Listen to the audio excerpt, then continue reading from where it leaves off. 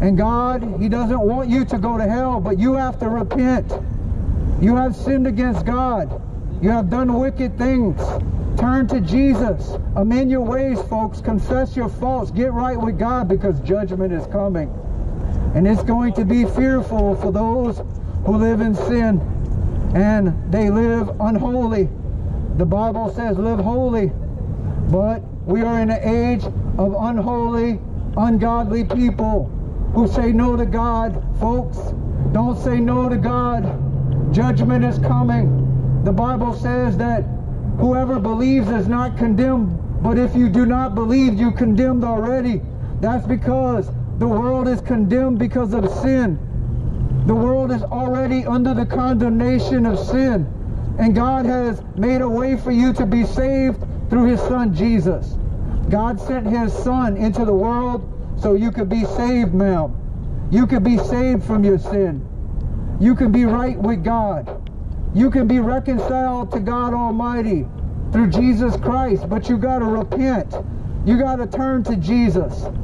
The Bible says that God, He so loved the world that He gave His only begotten Son. He gave His Son Jesus for you so that you could be saved. God, in His love, sent His Son to die for our sin so that you could be forgiven, so that you don't perish. God has made a way for you to be saved, but you got to repent. If you keep saying no to God, folks, if you keep going after sin, at the end of your life, you're going to go to hell. And God, in His mercy, He warns you. God, in His mercy, He warns you in love. The love of God warns you not to go to hell. You don't have to go to hell. And it's not funny that people are going to hell. It's not funny that most people, they live sinful and they laugh and mock at God and they die and go to hell. Oh, it's not funny. God's not laughing. It's not funny to go to hell, folks. And when people die without salvation, that's what happens. They go to hell. You need saved. You need to repent. You have sinned against God. Get right with God. Don't let the world deceive you. Y'all set up sports as idolatry in your life. Y'all put sports before God, and God hates that. And He's going to judge the world. He's going to judge America. He's going to judge the people that sin. You're going to go to hell, sir, if you don't repent. You need to think about your soul, sir. God wants you to go to heaven, but you got to repent. Repent, for the kingdom of heaven is at hand. Repent, because the clock is ticking down. You don't have a long time left. You lived a long life. You don't get a long time to live here. God gives you time to repent. You have been given space to repent.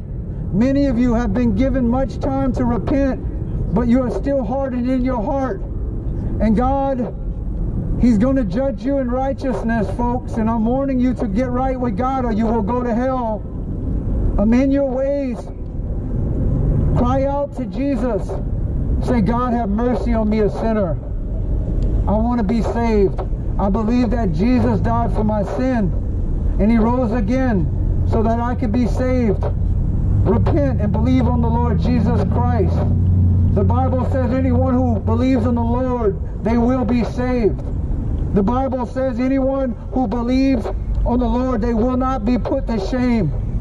You will not be put to shame if you forsake this wicked world and deny yourself and pick up your cross and follow Jesus.